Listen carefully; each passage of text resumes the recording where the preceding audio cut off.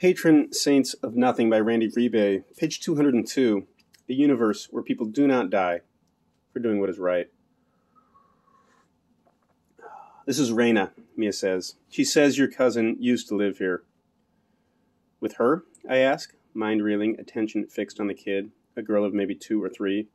She's wearing an oversized, dingy tank top, but no pants or diaper. Mia nods. For almost 2 years. Is that...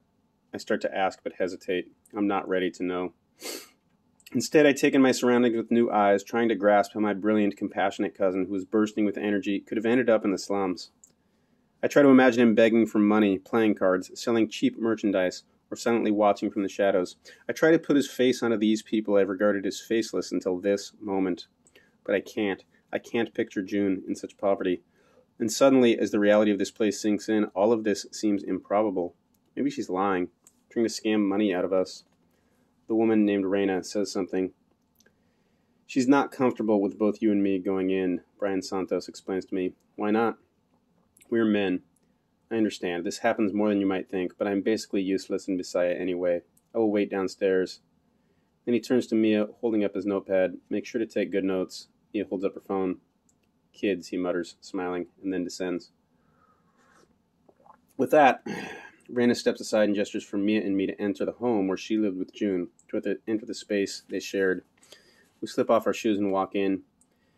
If it were more structurally sound, I might call this place a loft. It's in the middle of the slums, but it rises above the other structures, overlooking a patchwork of sea of rust green and metal on all sides, encircled by the smoggy Manila skyline. The living space seems 2 or 3 times the size of the homes we pass below, and with an open floor plan, though nothing here seems planned, air flows freely and natural light pours in. Overall, it is a jarring contrast to the cracked casket atmosphere from which we climbed. As impressive and surprising as it is, though, it still carries the same air of impertinence and instability as the other improvised structures in the neighborhood. The floor is uneven planks of scrap wood, the walls are sheets of plywood, and the roof is corrugated aluminum.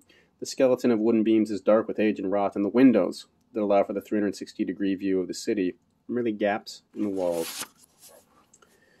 Raina gestures for us to sit in the plastic lawn chairs around a small table, so we do. The child sits down in front of the TV, which is playing some melodramatic Filipino teleserie, while Raina rustles around in the small kitchen that's stocked with old, mismatching appliances, and I'm guessing were scavenged. At the other end of the space, there are 2 sets of bunk beds, a hammock and a cot. Next to them, a lidless toilet. Where does it drain, I wonder? And a plastic bucket of water with a tableau bobbing on the surface. A couple different clotheslines draped with damp laundry span the length of the apartment, if that's the right word, from one corner to the other.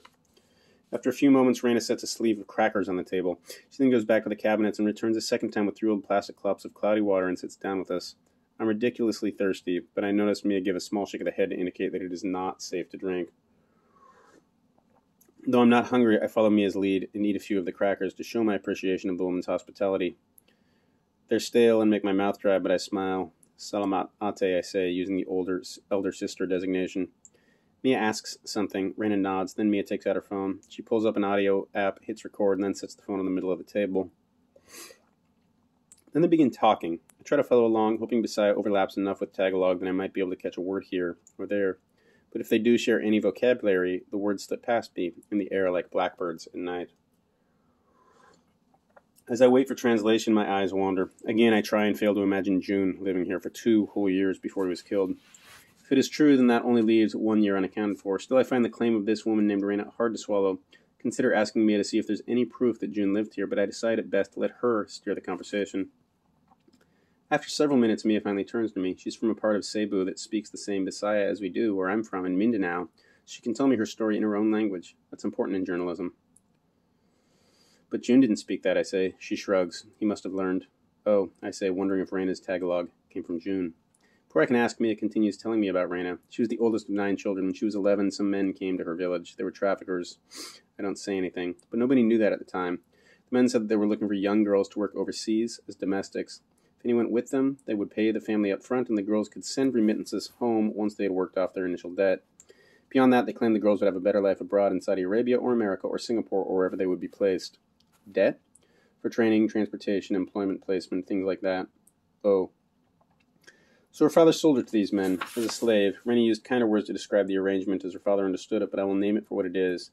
Men did not have any intention of helping her to find work as a maid. They brought her to Manila and forced her to work as a...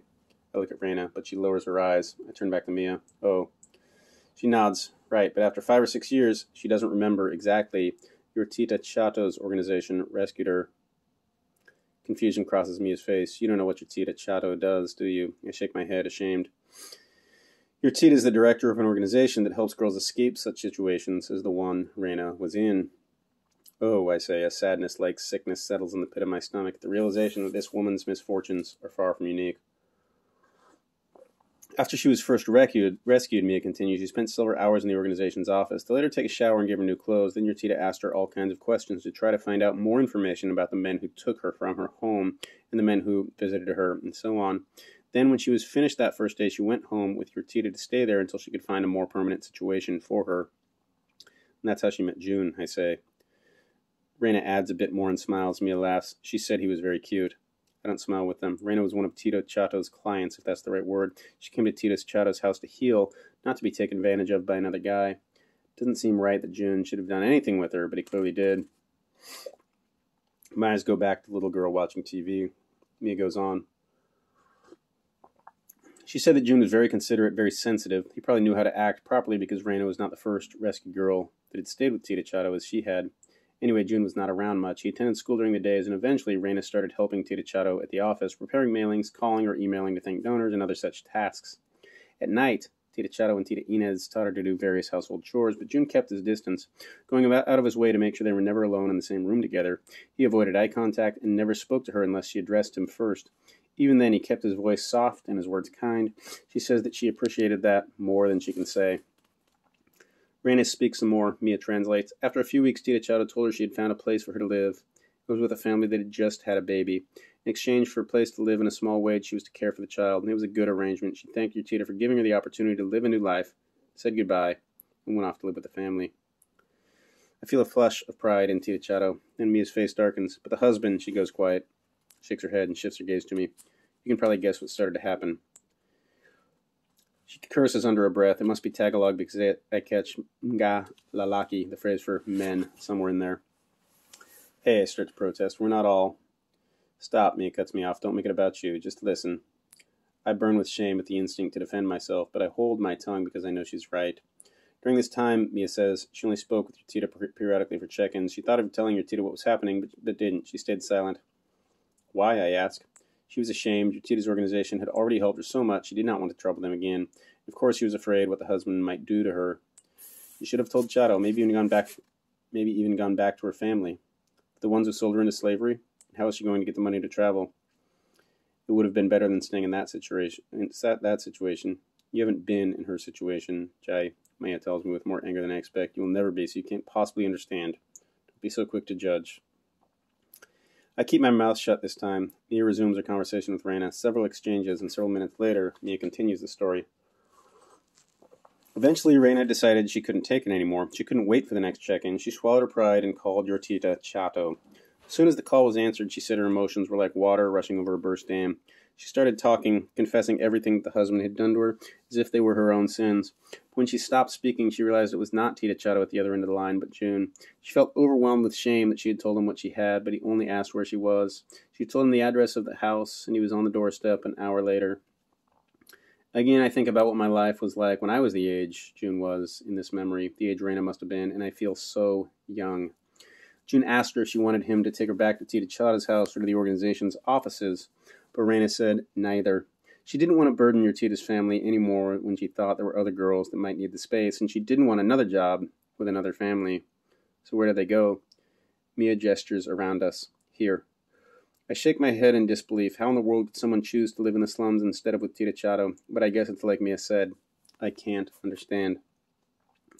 Mia goes back and forth with Reina a bit, and then continues the story. She had June drop her off in these slums so she could make her own way.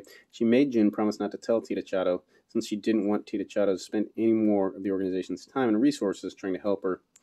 But June didn't think it was safe, and came here whenever he could. He helped her find a spot to live. He brought her food and water. He helped her ask around for work.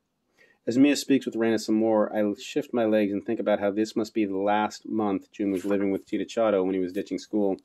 I guess the library was a cover. I can also guess where the story is headed, why he left Tita Chato's house. Raina starts trying. Mia reaches across the table and takes her hand.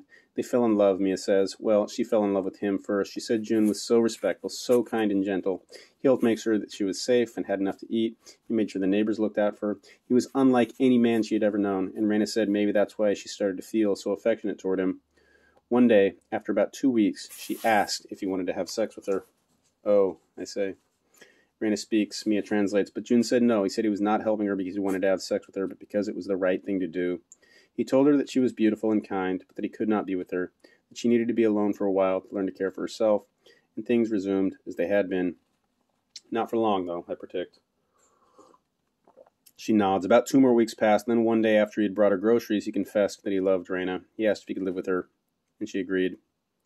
I lean back, shaking my head. It's wild to imagine all this happening to June while I was on the other side of the world debating strangers on the internet about whether the new Avengers movie would live up to the hype. My heart breaks all over again for my cousin. Why didn't he tell T'Challa at that point, I ask? Why leave and cut off all contact? I think she would have understood. Ate Raina doesn't know why, Mia says. I'm thinking maybe he felt too guilty. He probably knew it was not appropriate to be involved with one of her clients in that way. Raina stands up suddenly and starts rummaging through a drawer. She pulls out a folded piece of paper and hands it to me. Then she smooths down the front of her skirt and sits back down.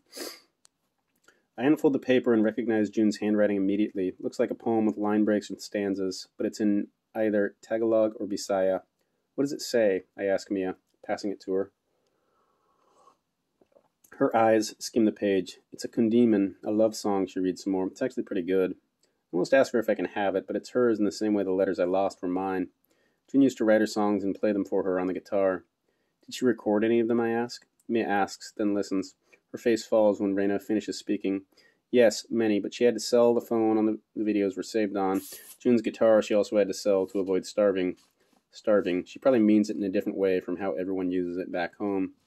Mia asks Raina something, and Raina talks for a few minutes. She smiles several times as she talks, but there's an undercurrent of sadness in her voice. Finally, she falls quiet. Mia says he left school. They both found whatever work they could. He often took odd jobs like working on construction crews or painting buildings, and she washed laundry, cleaned houses, things like that. She said that they were not making a lot of money, but they were making enough to get by. They continued getting to know each other, and they fell more and more in love. Those were the happiest times of her life. The question I traveled over 8,000 miles to ask tumbles from my mouth. Was June a drug pusher? Mia asks. I lean forward, holding my breath. Raina makes a face and then shakes her head emphatically. Voila. No, Mia says. I knew it. I fucking knew it. The June who hugged me after that puppy died, who became a best friend more than a cousin, who wrote me letters for years, whose heart was bigger than anyone else's I've ever known, there was no way he would have sold drugs. He was too good. He was the best of us. He wouldn't have been able to live with himself knowing and feeling the pain and destruction those drugs would have caused. But, I lean forward. Did he use? Mia asks. Voila. Another wave of relief washes over me. I exhale, lean back, and look at the underside of the metal roof as I run my hands through my hair. Mia continues, translating. It was not enough for June to live his own life. He was always trying to help people, and around here, there is no shortage of those who need help. In particular, he was drawn to the addicts. She said that when your cousin wasn't working, you spent less and less time with her, and more time trying to help people get clean, or at least find something to eat. Then she looks to me with a question of her own. Maybe his name ended up on the list by accident. He was spending all his time visiting addicts. Someone easily could have thought he was a pusher. Maybe, I say, gazing at the empty space across the table. I'm simultaneously bursting with pride at my cousin's integrity and hating him for his inability to suppress it like the rest of us do with such ease. Even though Mia's theory makes sense, I can't shake the feeling in my gut that Tito Manning had something to do with all of this. Did his hatred for his son truly run that deep? I glance at the little girl. Raina said he lived here with her for about 2 years. Mia nods. It's been 3 since he ran away from Tita Chado's, so what happened? Mia turns the question to Raina, who looks away. We sit in a heavy silence waiting for her to answer. Instead, she starts crying. The little girl, concerned, comes over and hugs Raina, then asks something in a small voice. Raina nods, kisses the girl on the top of the head, and then motions for her to return to the TV. She does, and Raina watches her. Raina wipes her eyes and nose, then she says something curtly without looking at us. You fucking kidding me? Mia asks. What? I ask. He left her, Mia says, pissed. They speak a bit more, then Mia adds, she woke up the day after Christmas and June was gone. He left a pile of cash and a note apologizing, saying he had to go, that it was what was best for her, but he didn't say why he was leaving, where he was going, or how she could reach him. He must have had a good reason, I say. Maybe there was another woman, Mia says with the bitterness of someone who's been replaced before. June wouldn't have done that. She shoots me a withering look. You haven't noticed a pattern? What do you mean? With June? What are you talking about, Mia? He's a runner, Jay. It's obvious. Things get hard, and he leaves. I shake my head.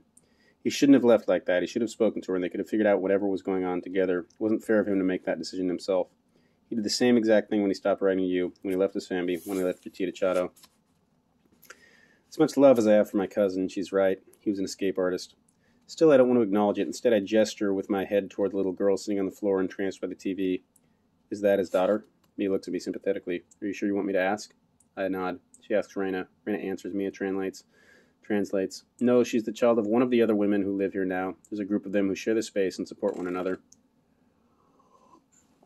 I blink and keep my eyes closed for a few extra moments until a sense of relief and a sense of loss pass through me. Raina says something as she rises out of her chair, and even without the translation, I understand that it's time for us to leave. Mia and I exchange a look, and then Mia stops the recording on her phone and slips it into her pocket. We both stand, even though I still have so many questions about what happened in the year between when June left Raina and when he was murdered by the police, about what he was like away from everyone else. They start speaking again, Mia not bothering to translate any of it into English for me. While they're distracted, I take the opportunity to leave all the pesos I have with me on the table. I know it's not really going to help too much in the long run, but I feel the need to do something. Maybe I'm starting to hear the same voice June did. Mia and Raina embrace one last time. I want to hug her too for sharing a piece of June with me, but given her history, I just give her a small nod, and then we walk over to the door. One more thing I said before we leave. Mia, can you ask her if she knows anything about June running a website like the bookstore owner mentioned? She asks, but Raina shakes her head. Damn, I turn to Raina. I wish I could speak her language so I could offer words of substance, of healing, of light. Instead, all I can say is salamat, ate. But I say it like I truly mean it because I do. Then I turn and walk away, imagining some parallel universe where June's still alive and married to Raina, and they have a daughter who feels like a niece to me. In that universe, people do not die for doing what is right.